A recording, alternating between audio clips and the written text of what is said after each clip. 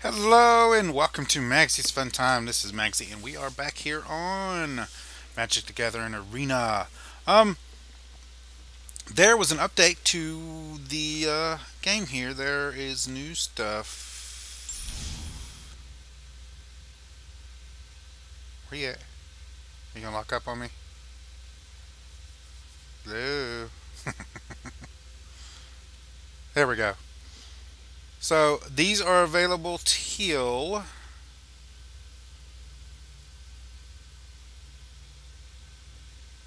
um the 16th of January, and they are two different decks. And I'm gonna go into this with you right now. Right here. They are from this right here, the Game Awards after party. Now, I did not watch the Game Awards. I was actually watching the debate for the impeachment debate, and I was hoping it was going to be over with before this the Game Awards came on, so I could watch that. But sadly, that wasn't the case. So I won't get into the whole politics stuff. I don't want to go into that in my channel. But suffice to say, I didn't get to watch them.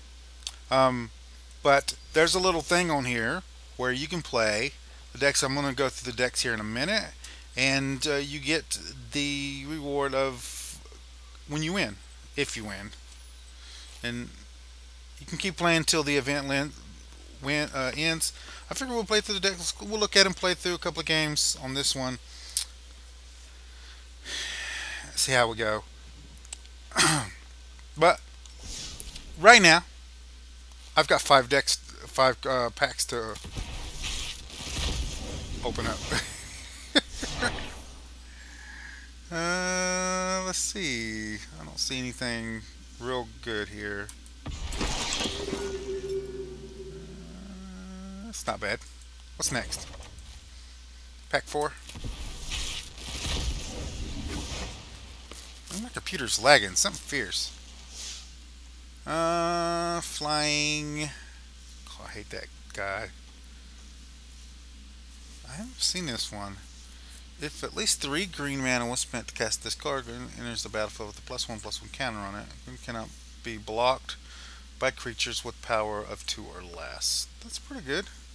Another 7 dwarf. Yes. I want a 7 dwarf stick. Uh, Enrich the Lurcher. Into the battlefield with the top 4 cards in your library into your graveyard. Choose target artifact card in your graveyard. You may cast this on this turn. Oh, that's not bad. Number 3. Burnable Knight. Fireborn Knight.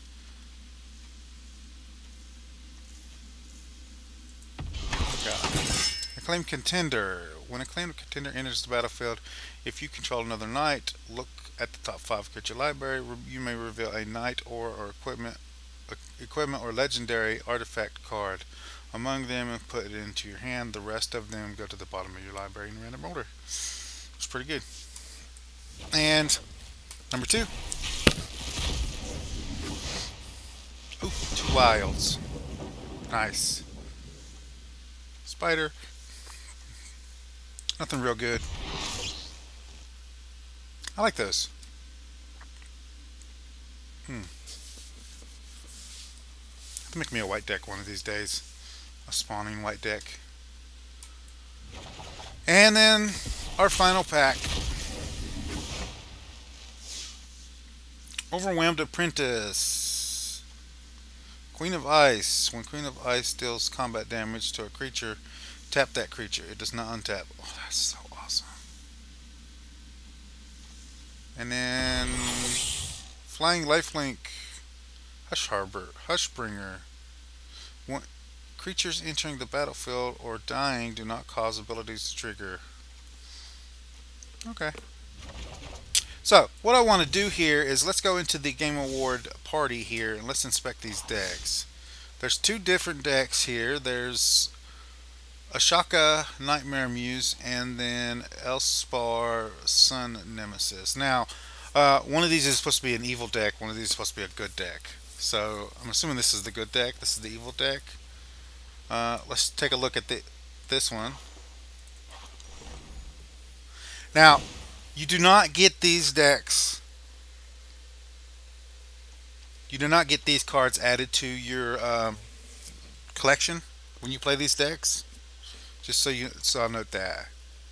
Uh, Messenger Girl, Massacre Girl. I don't know why I keep calling her Messenger Girl. Messenger Girl enters the battlefield. Each creature gets a -1/-1 in the turn. Whenever a creature dies this turn, each creature other than Massacre Girl gets a -1/-1. That's Massacre. Massacre. Stop saying that. Cavalier. Stop it. Cavalier Knight. Gas Lord of Fagu. Deals combat damage to a player. That player reveals their hand. You may choose a card from it. The player must exile that card. That's ridiculous. Eldest Born. These are special saga cards that you can play. And each round, basically, the thing goes off, and then the objective is to go through all three. So, last 3 rounds. You can destroy them with an equipment card. Anything gets rid of an equipment will get rid of this, basically. And the ending one on this one is put a target creature or planeswalker from your graveyard onto the battlefield under your control. And it comes with, let me see one of those. And then we have a planeswalker. +1 ability is create 2/3 blue-black nightmare creatures tokens with whenever this creature attacks or blocks, each opponent exiles the top 2 cards from their library. We have a -3 loyalty. Return target non-land permanent to its owner's hand. Then that player exiles a card from their hand. And then a -7 ability. You may cast up to 3 face-up cards your opponent owns from exile without paying their mana cost. Oh, that sucks. Oh, that sucks. And you know people's going to be getting that out. We have a Sphinx here. Whenever Sphinx enters the battlefield, you may return target creature from your opponent's control. You may return target creature an opponent controls to its owner's hand. Okay. We have control magic, counter spell. Whenever a creature attacks you, and the planeswalker you control, that creature. Oh, I know that. We've used that extensively.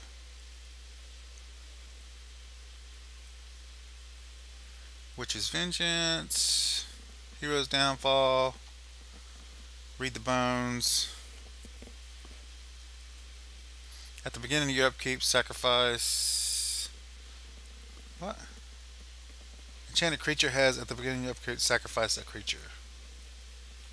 Okay. Counter target creatures or planeswalker spell. If the spell was countered, if that spell was countered this way, exile it instead of putting it on top of your owner's graveyard. Scry 1.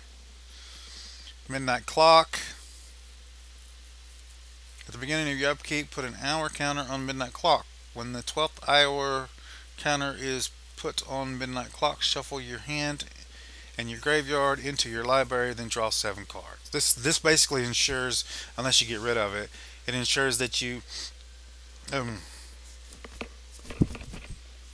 never run out of cards. So there's never going to be a point where you run out of cards unless you can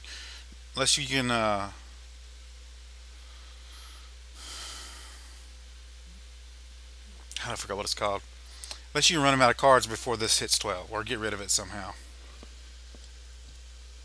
And you can spend mana to actually put counters on this. So if they feel that you're going to get close to that, they can put counters on it themselves. It also gives you mana, which is pretty good.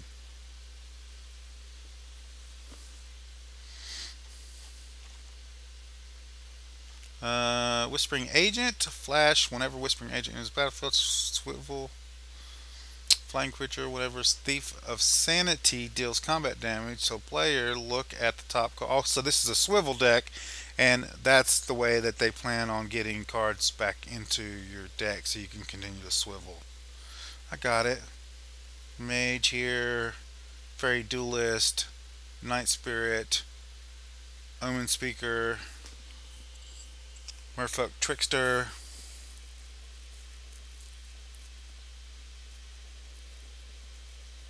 That sucks. um, Dire Fleet Hoarder. Also human, yeah, human pirate. Order of Midnight.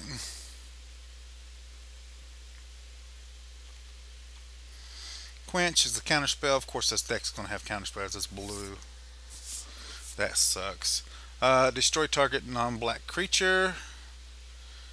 Enchant. How many of those? It only looks like one.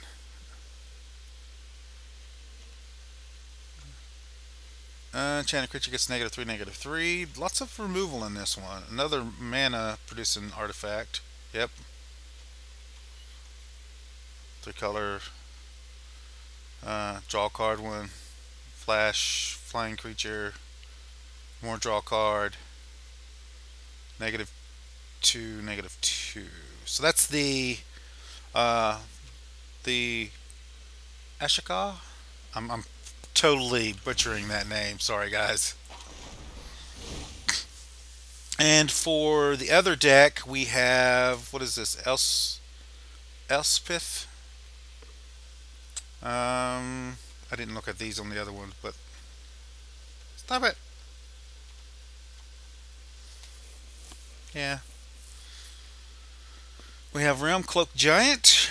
Destroy all non-giant creatures, and this one has Vigilance. I've seen that one used. Harmonious Anchor. Non-anchor creatures have a base power and toughness 3 and 3. When Harmonious Anchor enters the battlefield, create 2/1/1 white human creatures. So, and then they turn to 3/3s? If they're not anchors? Is that how that works? Cycle of Loyalty. It's a legendary artifact. Creatures get +1/+1. When you cast a legendary spell, create a 2/2 white knight creature. Yeah, I've seen that one. Knightly Valor. Here's the battlefield. Create 2/2. This is a token creation thing. Yeah. Cavalier Dawn. Whenever Cavalier Dawn enters the battlefield, destroy up to one target non-land permanent. Its controller creates 3/3 colorless golem artifact instead. And it dies, return target artifact or enchantment from your graveyard to your hand.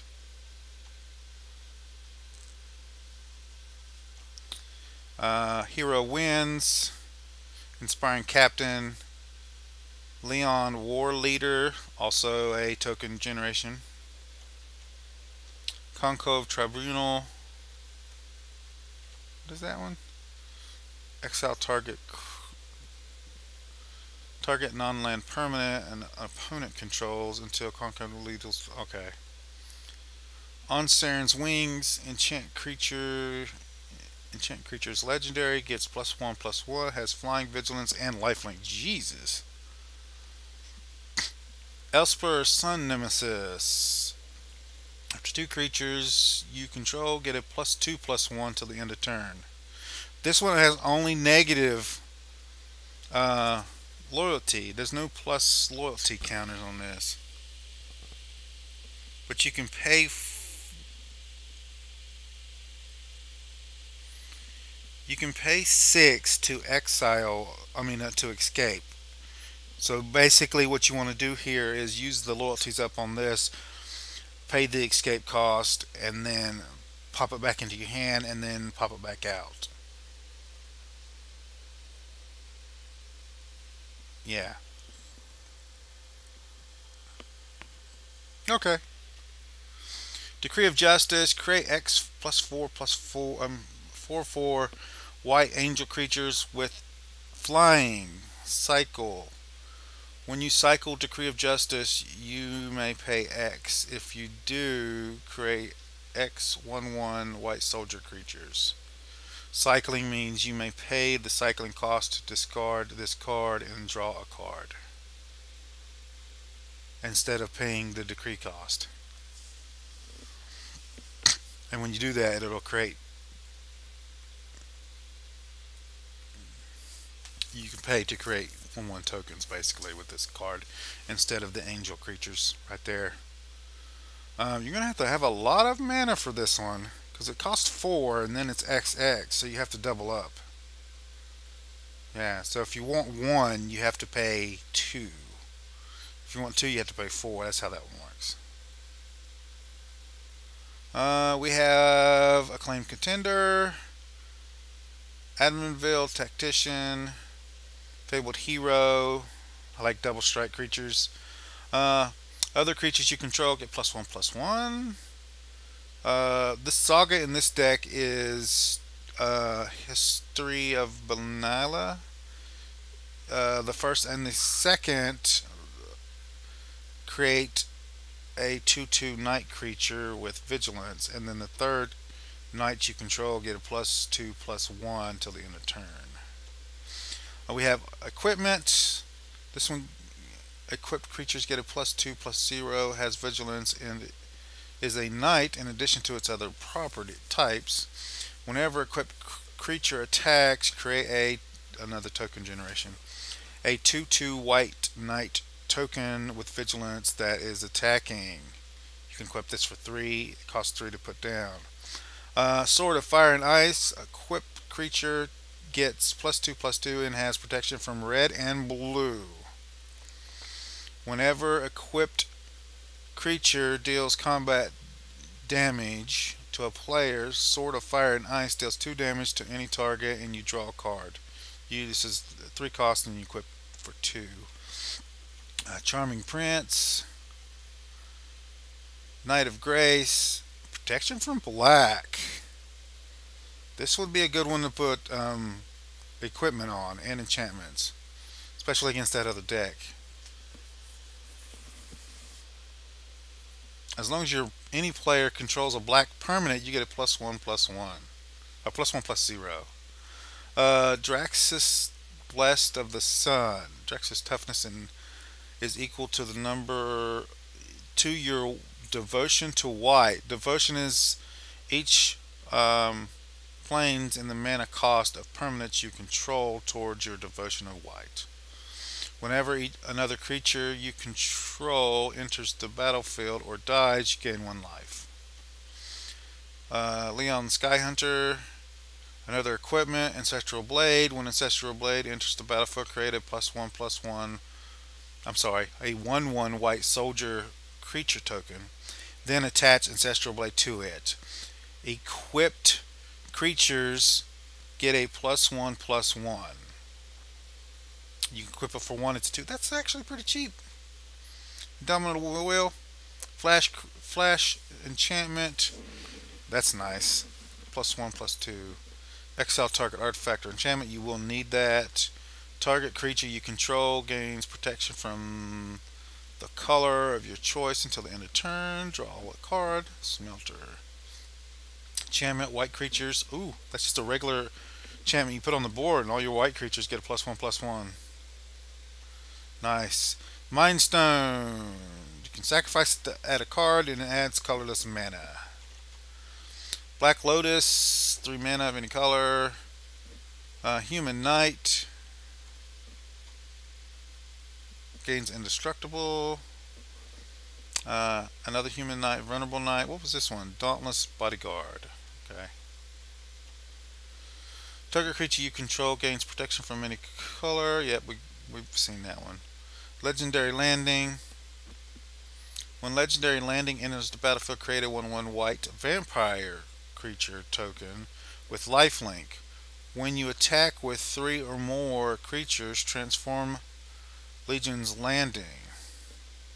Okay. it becomes a legendary land.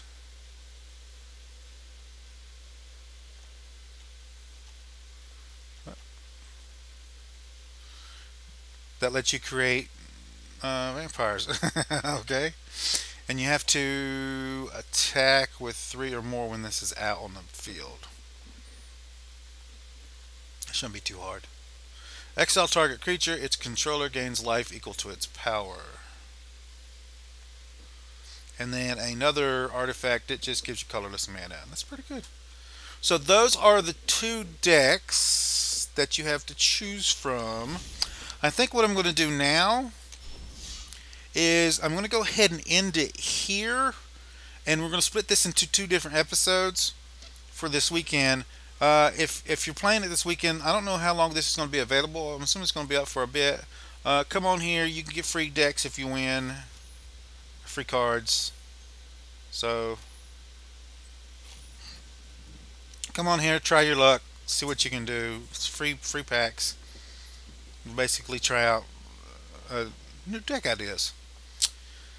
Anyway, guys, if you like this episode, make sure you smack that like button. If you subscribe to my channel, send you notifications when I have new videos out. You guys can come check it out, see if you like it. If you do like this episode and you want to share it with your friends, tell them what you like it. There's a share tab down below. Click on the share tab, copy the link, post it on your Facebook, Twitter, wherever you do social media. If you have any tips, tricks, or comments, put it in the comments down below. Don't forget to follow me on social media pages.